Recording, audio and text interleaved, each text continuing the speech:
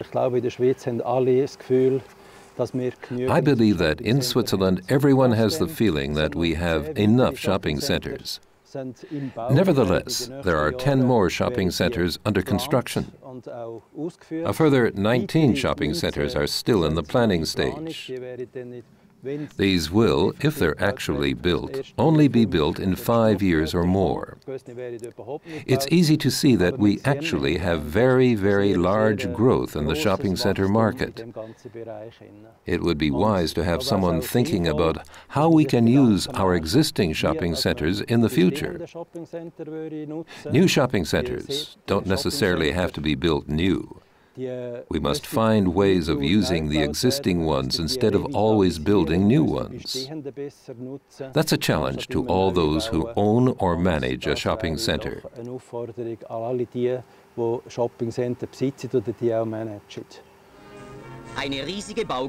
This is the cornerstone ceremony for the largest shopping center in Switzerland at this time. In 1960, Spreitenbach is just a village of 2,000. In 1970, over 10,000 people will live here. By 1980, 300,000 customers are expected in this region.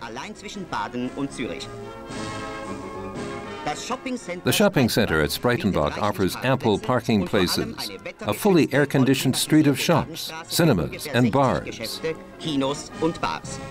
If modern satellite cities do not want to remain just dormitory communities without a soul, then they need centers for socializing as much as their daily bread.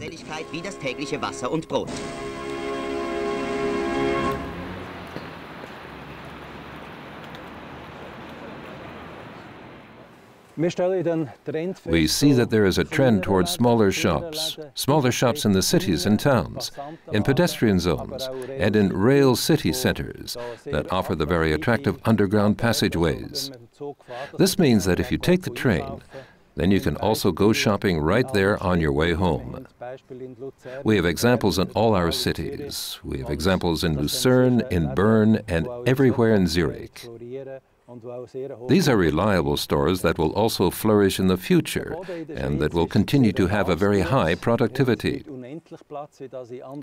We do not have endless space, as is the case in some other countries. We have very dense areas of buildings, and it makes sense to have spatial planning and also to implement it. However, it's also important to keep common sense in mind and let good judgment rule, so that progress is made possible through people working together.